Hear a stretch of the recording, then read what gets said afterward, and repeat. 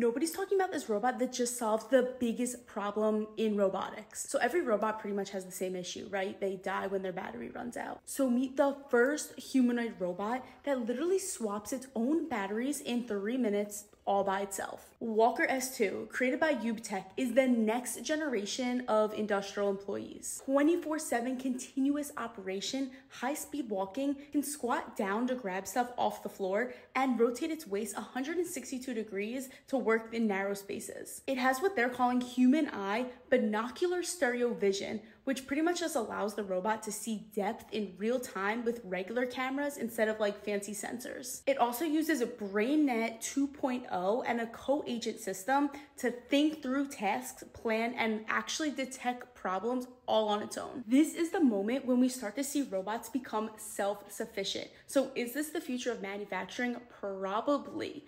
Follow along for more Clanker news.